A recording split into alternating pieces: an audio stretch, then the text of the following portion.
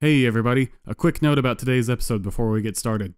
We're going to be heading into the town of Flatwoods, which has probably the highest density of story and lore holotapes anywhere in the entire game.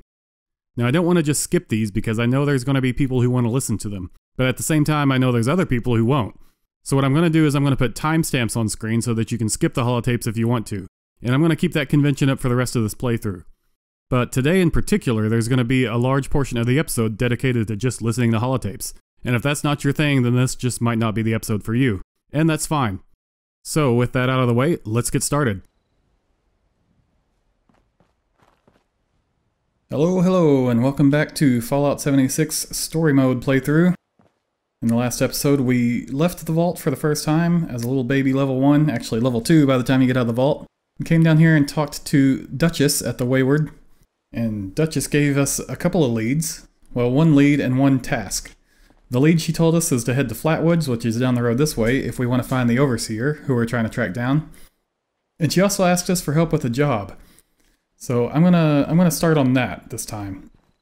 So I just placed my camp item right here next to this tree. So I can build a camp right here. Let's enter build mode. And we want to build a weapons workbench, because that's an optional objective. So let's just throw one of those down somewhere. And we want to build a crane, what is it, a crane treasure hunting sign. Let's just drop that down. We're going to have to power that. Broadcast tape issued. Please deposit data tape into any relay system terminal. What am I hearing? Oh, okay. Let's power that. Generators. Do I have the scrap to build a generator? Yes, I do. Let's place that down. Run a wire from there to there. You know, while we're in here, let's go ahead and drop down a stash box, because that'll be useful. And a scrap box. Yes, I do have Fallout First, so I can use the scrap box for storing of junk. And I'm going to do that right now. Okay. Now, load broadcast tape into a radio tower and activate the connection. Okay, where's the nearest radio tower? Down towards Flatwoods. Okay, well, let's just start moving that way, because we have a lead to search for the Overseer in Flatwoods. And we were going to start using a pistol, weren't we? What are you pointing a gun at out there? Hello, friend! Going up too? What? Are you okay? Think I'll make the cut. I don't know what's going on with this guy. Hello! Atlas is in good hands. Nice and strong as well. You guys! I came too far to get turned down now. Okay, let's be cautious about the Brotherhood. They seem to be like... they know secrets of the devil or something. They can do things that humans shouldn't be able to do. Moving on down the road from the Brotherhood checkpoint. There's a deer. Let's try this out for the first time. Now that we have concentrated fire, we can target heads with guns. And entirely miss repeatedly and run out of AP. Not sure that's an improvement over our combat knife, to be honest. There's a dead deer and some wild mongrels. Sort of walking menacingly towards me. Yep, they want trouble.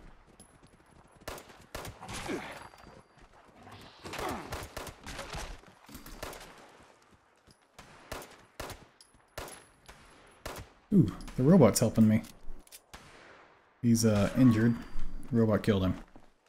Welcome to Flatwoods, home of the Green Monster. What the heck is the Green Monster? There's a mole rat. Not anymore.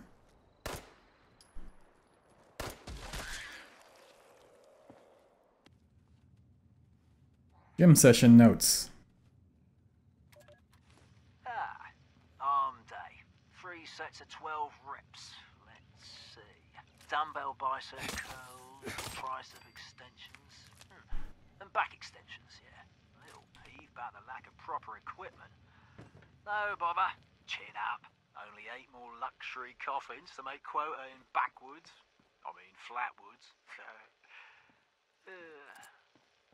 difficult, given the financial situation around here. Just need to remind them of our friends the Chinese. I'll be back on the plane to Ipswich within a fortnight. Gather it'll be the bench press today. Yeah, again. Okay, we're over encumbered, probably just because I just picked up an 80-pound barbell. I don't know if that actually weighs 80 pounds, but it might.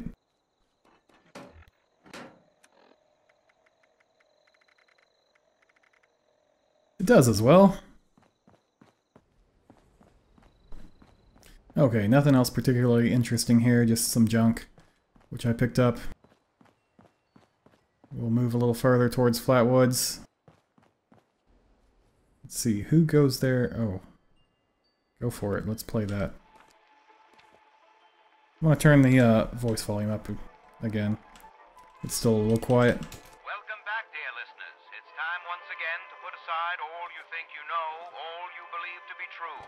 Time to open your mind to the strange, bizarre, and sometimes terrifying world that exists in the shadows and fringes of our own, where myth, legend, and rumor are made real. Yes, it's time for more thrilling tales from the West Virginia hills. Tonight's episode, Who Goes There? The Strange Encounter in Flatwoods, is brought to you by Sugar Bombs, the breakfast cereal with explosive great taste, and 100% of the recommended daily allowance of sugar. Get your morning started right with Sugar Bombs. Our tale begins on a fateful night when a young pioneer scout, Fred Fisher, finds himself in quite the predicament, having taken a spill and fallen into a dark place.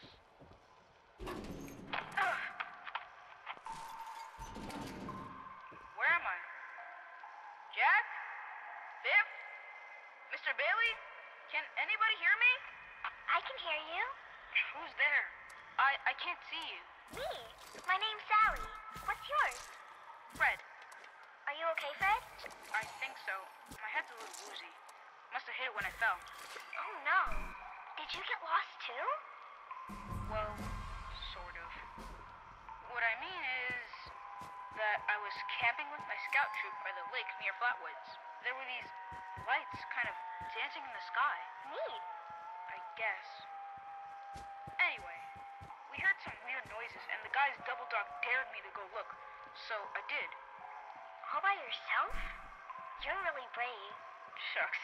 Thanks. I followed the noises to an entrance of an old mine. It smelled awful there, like rotten eggs, but worse. Suddenly, there was this bright light shining down on me. I was super scared and ran to the mine to hide, but everything felt strange. Like my feet weren't even touching the ground. Everything went black and I woke up here in the dark.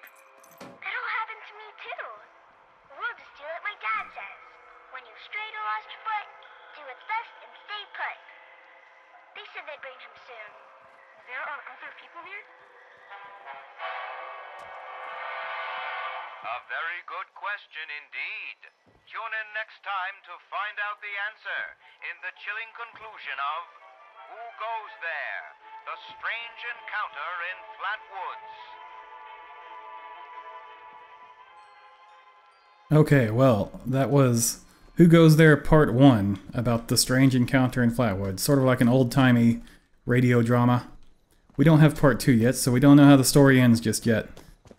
I did, while we were listening to that, drop my survival tent up there, you may have seen.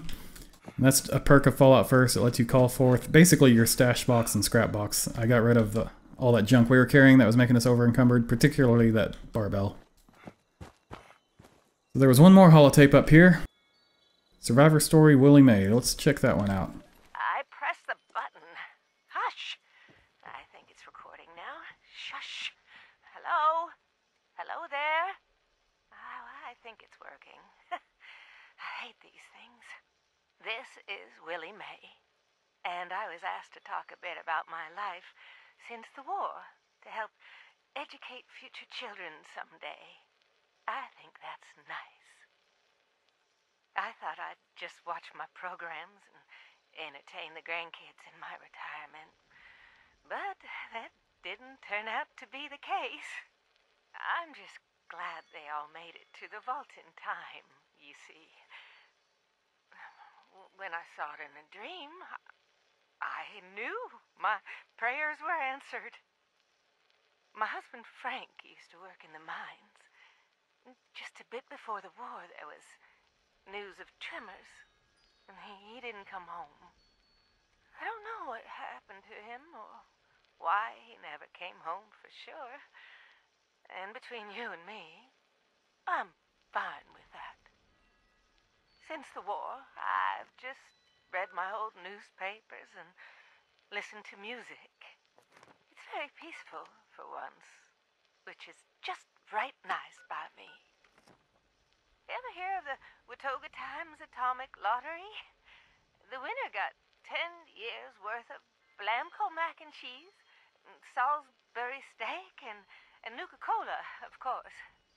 I played that lottery for 20 years, and I finally won the month before the war. It lasted only 8 years, though. But who can you complain to? By the time it ran out, I had heard the responders' radio broadcast, so I went out to find them and get supplies. Bless their hearts. Well, I'm going home now. For a bit anyways. How do I turn this thing off? Oh, blast these things.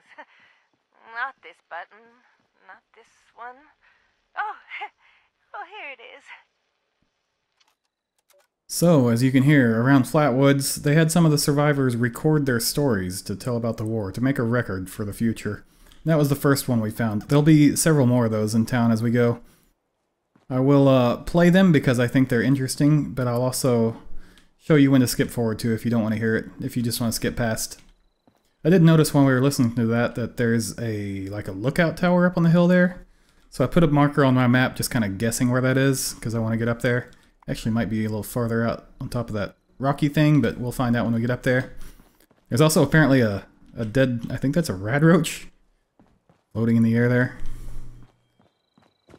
Let's continue moving into Flatwoods. Search for the traces of the Overseer in Flatwoods.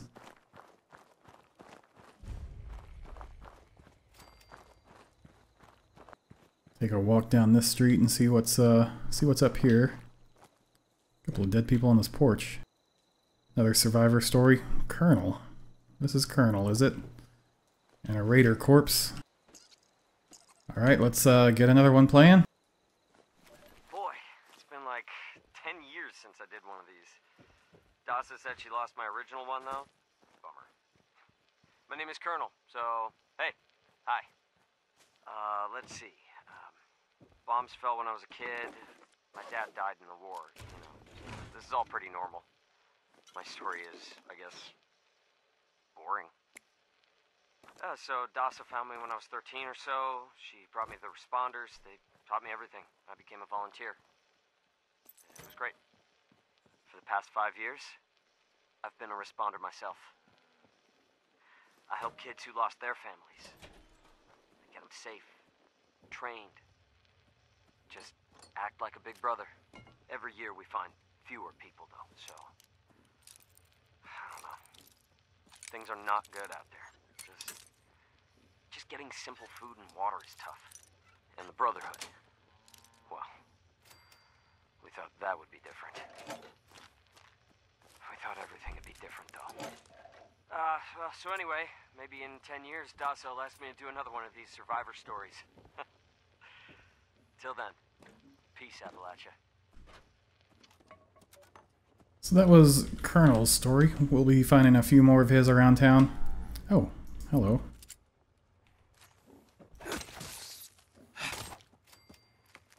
Red roaches are... Was that just hovering? Oh, that was soap on a rope. Well, okay, fair enough.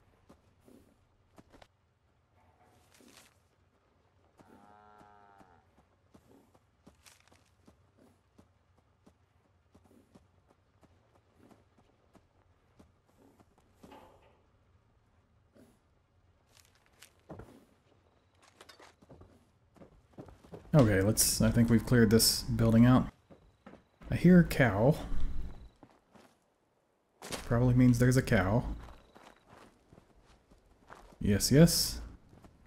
Hello, I can milk you. Thank you. Okay, another survivor story. Let's listen to the Miguel Caldera. Hello, person in the distant future. Dassa told us these tapes would be used as historical records someday. Pretty nifty. So, my name is Miguel Caldera. Let's see, my story begins in an office. I used to be a programmer at Vault Tech. One of many. No, nobody special, you see. And, you know, and that's okay. I used to stare out that window by the coffee machine and think, shucks, I wish I could leave this job and hike in the woods every day. I dream about walking the Appalachian Trail, setting up camp wherever I liked, and traveling with close friends. Dreams kept me going. And, well, you know, when the bombs fell, I was terrified. Just like anybody else. I wasn't in a vault, so I just, you know, I had to figure it all out too. The responders found me.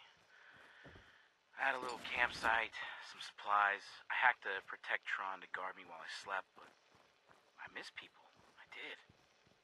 It's been alright, you know? The apocalypse and all. I know that seems weird, but I have freedom now. I can actually help people. I even met somebody. A volunteer who delivers supplies. Imagine that, right? Even when you think everything is over, it's not. It goes on. I mean, it's awful too. You know, don't get me wrong. All the people dead and hurt. But you know, those are things beyond my control. So, you know, I'm making the best of it. These days, I'm important.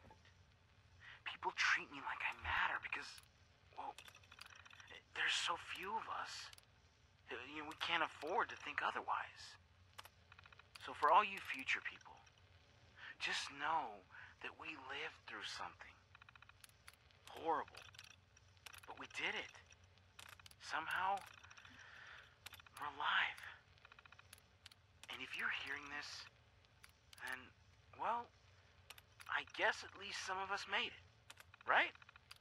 So hey, chin up, kiddo. You'll be okay. Okay? So that was Miguel's story, and as you can see I found Delbert's terminal here, and I'm just kind of going through his journal entries quickly.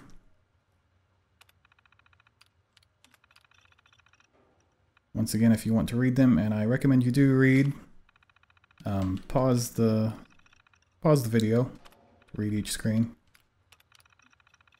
I just think it'll take too much momentum out of the playthrough if I sit here and read every terminal entry as I come across it. So it'll be your choice, sort of an opt-in thing. Did notice they eat ribeye every day. You can see past favorites, ribeye. Schedule, ribeye. And then they had training, which is the how to make ribeye steak, get some meat from a cow, toss it on the fire. I'm assuming you're Delbert. Yes, you are. We got another survivor story here. Let's get that playing. Reverend Delbert Winters here, born and raised in this very town. Lent my own church to the responders for their outpost here, and you're welcome. The responders are on a true mission, you see, helping folks through thick and thin, till the heavens open up again and take us all up anyways. When this all happened, I figured like most it was time. This was the end, but it wasn't, was it?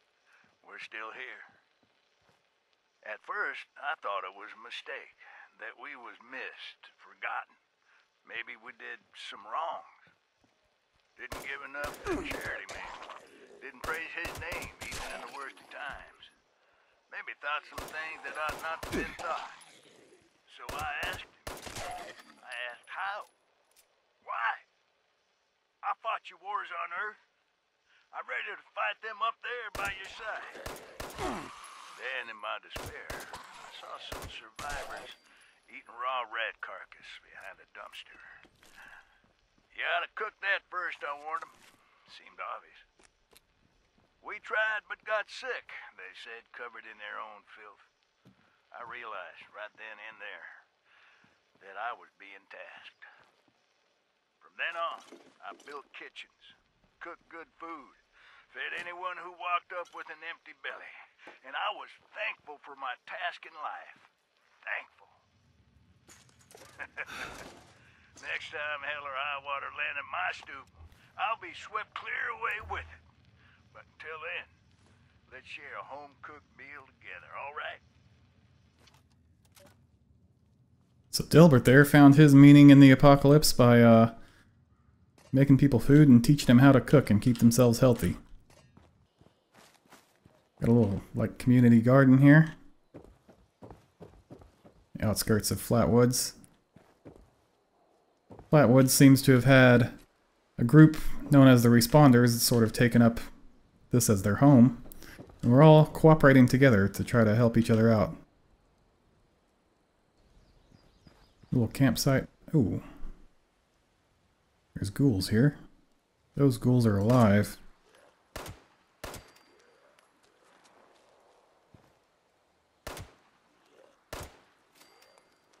We seem to have frozen them in their stand-up animation. That happens sometimes in this game if you kill them while they're standing up in mid-animation. I hate Flatwoods. Let's see what that has to say. Well, my back hurts. Sick of eating varmints with two pair of eyes. Yeah, I tell them I see the big old boomer out yonder. They tell me, what's a boomer then? Then some sweet young thing come up to me asking for help with that garden next door. And then, just this morning, I heard talk of crawdads big as a barn door across the mountains and worse. Flatwoods had better days. Now everything cattywampus or it'll kill you. Now, I ain't no cussing lady. But damn if God had just let a bomb fall on my head. Jesus, just let me die.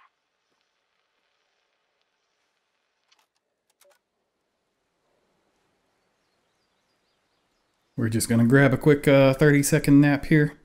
This heals you, and if you stay in it for, I don't know how long it is, 20 seconds maybe, you get a bonus to XP earned for the next hour.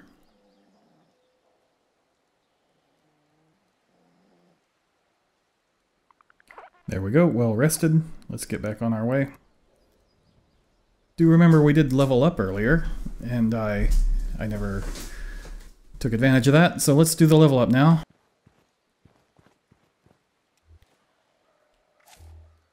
We get a perk pack because it's a even numbered level. Up to level 10 you get a new perk pack every even numbered level, and then after level 10 it's every 5th level. Alright, do we want any of those? Probably none of those are useful to us right at the moment. Wouldn't mind taking agility so that we can have more action points. We'll take Action Boy. Let's get Action Boy in the works. So equip that. We might as well equip that. We might as well equip that. Oh, part 2 of Who Goes There.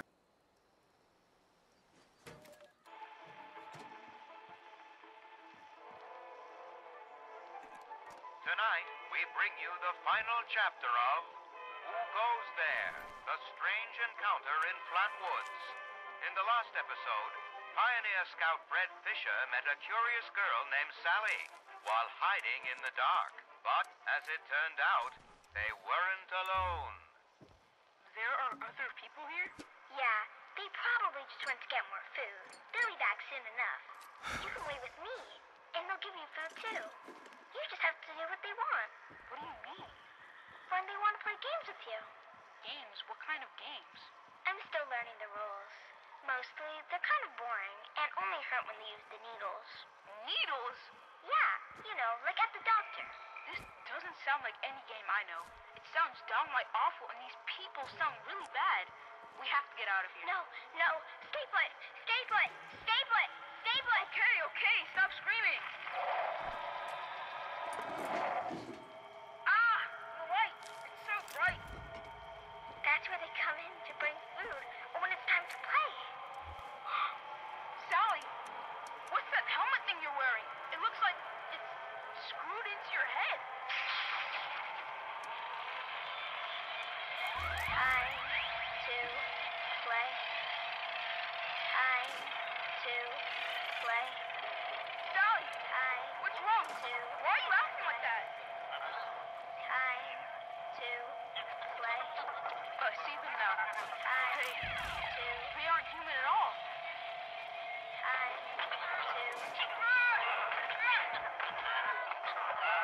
No, stop! Let me go! Sally, help me! I don't want to play! I don't want to play any games! No! Fred Fisher was found days later, wandering by the river outside Flatwoods. He was disoriented, but unharmed, save for 2 small wounds on each temple. To this day, Fred is convinced his strange encounter was real, and even continues to search high and low for a missing girl named Sally, whom he swears he met. So I leave it to you to decide, dear listeners. Was this simply the wild imagination of a frightened boy lost in the woods? Or was Fred Fisher in fact abducted by brainwashing aliens from outer space? Be sure to tune in next week for another thrilling chapter of Tales from the West Virginia Hills.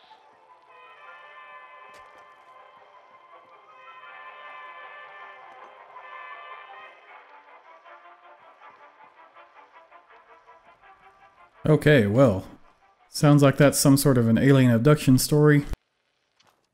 As we were listening to that, we walked a little deeper in the Flatwoods and found what looks like where they were feeding people, their communal serving area. A couple of possums wandering around. This is like a diner or something? Flatwoods Tavern. Volunteers needed. New 10mm pistol.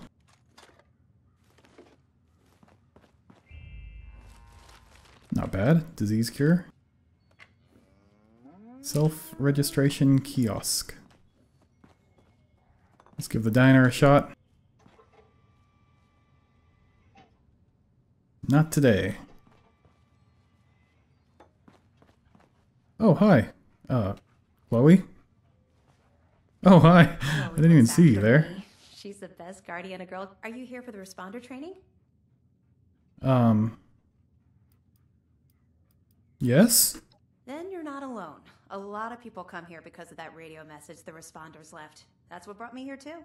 At first, I was planning to just do the training and move on, but honestly, I kind of like it here. I really enjoy meeting all the people that pass through and hearing their stories. Wait a minute. Are you one of those people who was in Vault 76? Yep, that's me. I knew it! I could tell just by looking at you. I've always thought that life in a vault must be so amazing, with the robots and all the machines and having everything you need every day. Best of all, you're safe, which, let me tell you, is a thing us outsiders very rarely get to feel. Though I guess you're one of us now, so that's all in the past for you. Yeah, thanks for reminding me. I could shake her down. Yeah, see you later. See ya. Take care of yourself, Heather. We can unlock this.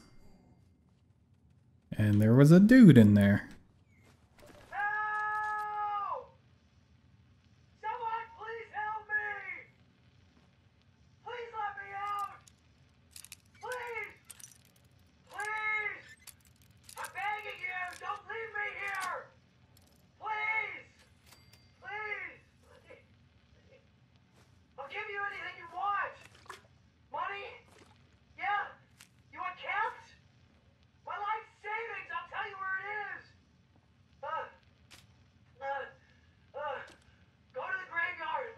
church. The rightmost grave. Stand on it. Walk directly across the river. Halfway up the hill. There's a small clearing. My savings are in an old stump. A little bit off the right, I swear. Please, please, please, please. Don't leave me here, please.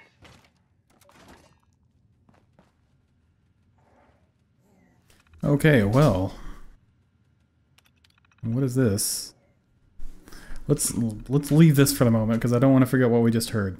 Go to the graveyard behind the church and look across the hill. Still picking up stuff. Why am I still picking up stuff? Go to the graveyard behind the church. Hi there. Okay, is there a graveyard back here? There is as well. Look across the river up the hill. Oh, hello. We'll come back for you. And halfway up the hill to a small clearing is a hollowed out stump. Am I remembering that right? Hello! Let me get back over here where we left off. Another survivor story here. Let's listen to that. We call it the Great War now. It's not been long and things have been rough. Welcome to Survivor Stories. I'm Dassa, Ben on me, a responder. I've been working with the responders for a couple of years now. I'm from Charleston originally, so it was easy to join up. What wasn't easy was the work. Rebuilding Appalachia from the rubble while survivors flock to us regularly from all over. So many have come and gone. Their stories untold, their names lost to time. I thought we should preserve this history somehow. I've decided to ask people to record their thoughts, their stories, anything they want to preserve forever. I'll call this series the Survivor Stories. I'll start with me. I was an anthropology PhD student at Vault-Tec University, final year. I was printing my thesis when I heard the sirens. I thought for sure my father, a Vault-Tec employee, could take us all with him, but only 2 reservations came through. I refused to go. With my little brother, he went to the vault. They could not persuade me, though they tried. In the end, I pushed them inside it, and that was it. After that, I went back home to Charleston and, well, survived. Eventually, the responders formed, and I signed up right away. It was so hard. The flood was devastating. Relocating to Morgantown Airport and now Flatwoods has been... I remain optimistic. Been with them now for, I guess 2 years. We have big plans. We can do so much to help. Maybe, just maybe, we can rebuild enough to be okay. And in the meantime, I will continue to record stories of survivors when I can. We are your history. This is Dassa Ben on me, signing off for now. We got another survivor story right here. Tabitha. Just talking to this? Oh, yeah, am I loud enough? Okay. Hi. What do you want me to say exactly?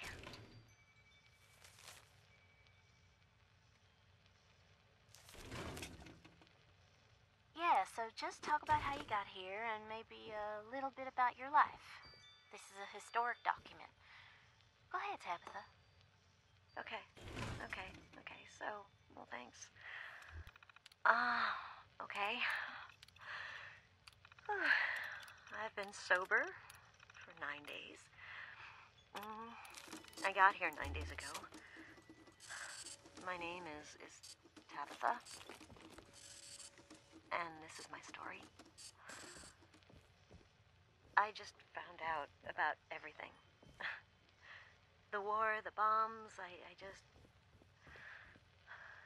realized this was, really happening. For years, I thought the chems were playing tricks with my mind, hurting my brain.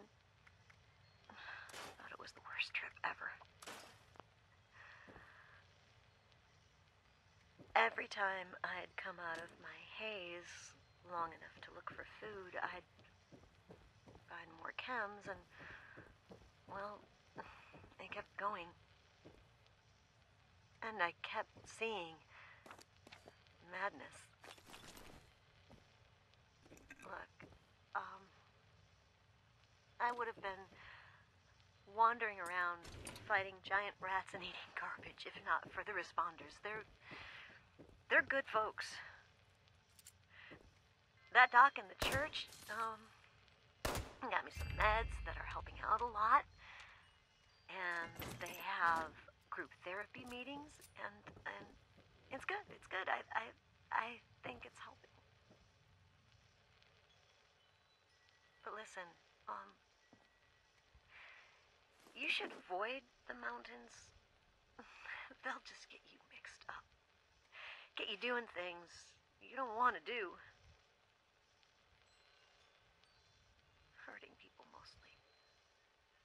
And there are so many chems up there. I spent too long there, and I hurt people.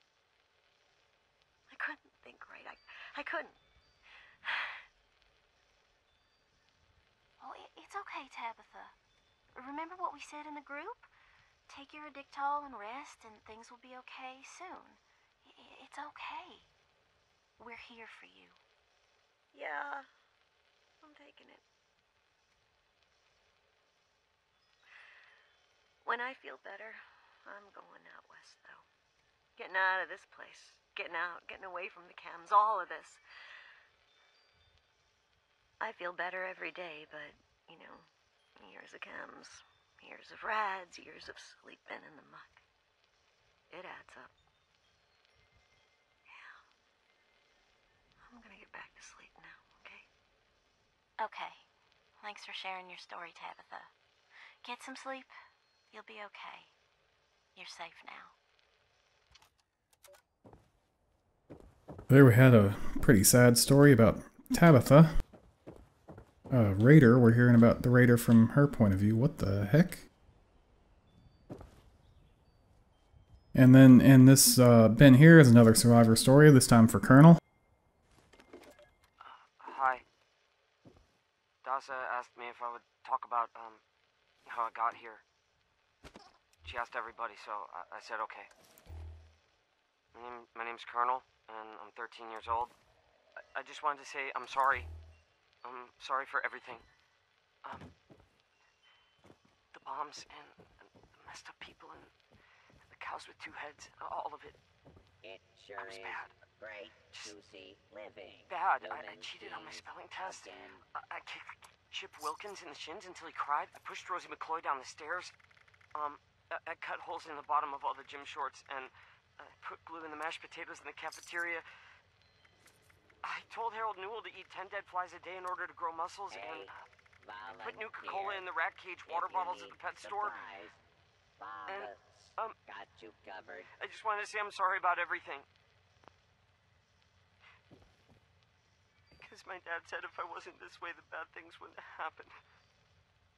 I haven't seen Daddy since the bombs, and I guess he left because of that, too. It's okay. I'm trying to be good now, though. I'm not old enough to be a volunteer, but Dassa said I could help collect food and water, so I'm getting better, I promise.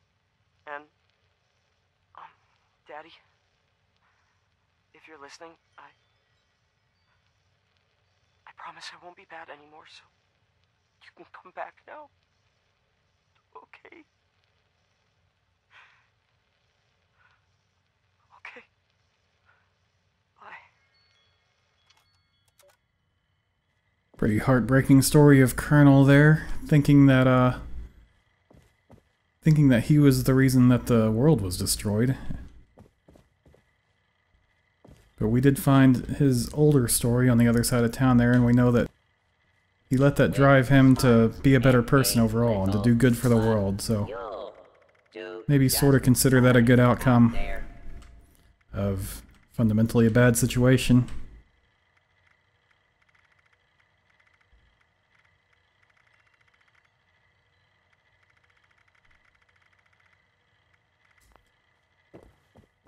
Okay, we've got this this one right here, which has the Overseer's log for Flatwoods.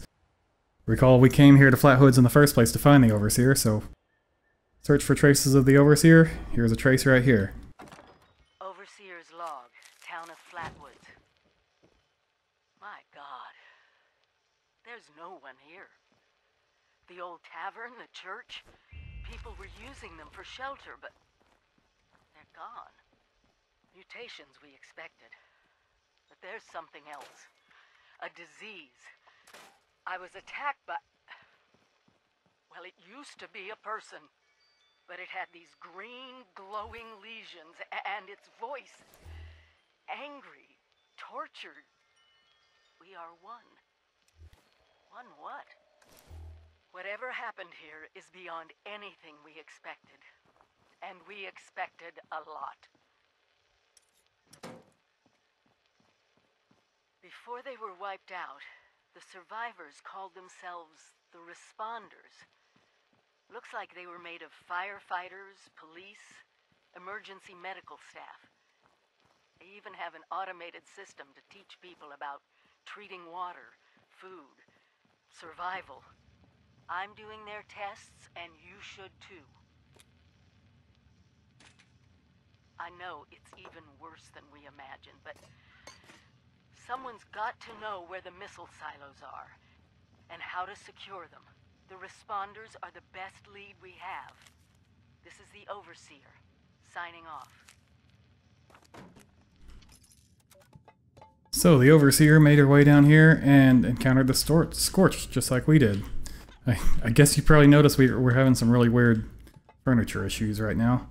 Seems some of the furniture in this town isn't loading, but the things that's supposed to be sitting on them are loading, and just sort of hovering until I touch them.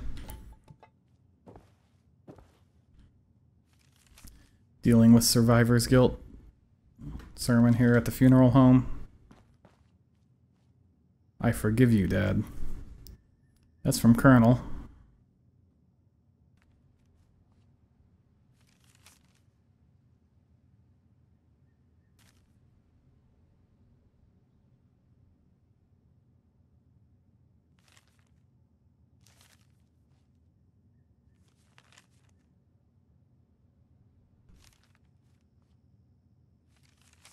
Dear Daddy, that's another Colonel.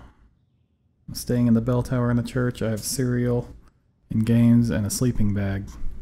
For both of us, I will be waiting. I miss you, Dad.